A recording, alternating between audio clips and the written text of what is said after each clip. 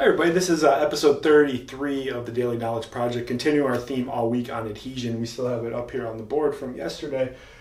We talked about adhesion. It makes that muscle weaker, less flexible, and causes pain.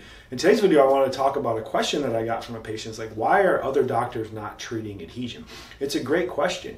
And here's what happens. In the current medical model, we all become victim of almost putting blinders on when we look at a patient. So much treatment and diagnosis is based off what the doctor is trained in instead of what the patient actually needs. So chiropractors inherently want to do adjustments. Physical therapists want to do stretches and exercises. Orthopedic surgeons want to do surgery. But that might not be what the patient actually needs.